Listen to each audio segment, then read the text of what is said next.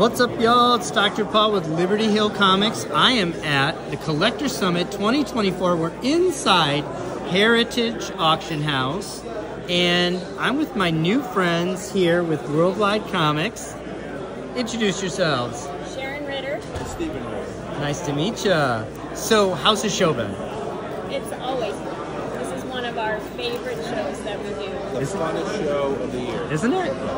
How many shows do y'all do in a year? About 5 or 6. 5 or 6? This is the favorite, right? This is by far. And we're from Texas, so we don't have to go very far. It makes it a lot of fun. It does, yeah. I drove up from Austin in my Trans Am, so no flights, much better. Do you have any books you want to show off? Sure. Yeah. We have an RG2. Oh, wow. The highest graded copy existing. I showed it to a buddy of mine, and he said, Steve, I have a mile high. Just haven't graded it yet. So. Okay, well. So he put me to shame. Oh, we know this one on the channel.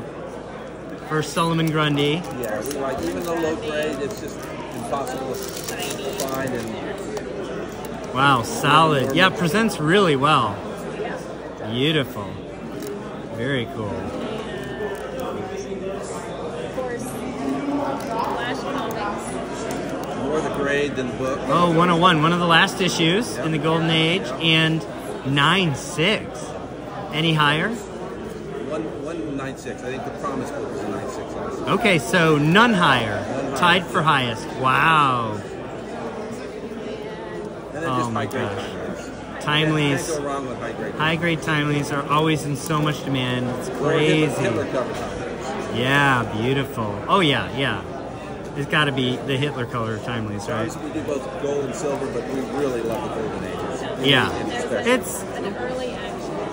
Oh wow, nice action 15 and 5.0. Awesome. Well, and that's not all, right? Like so many really big books. Yeah.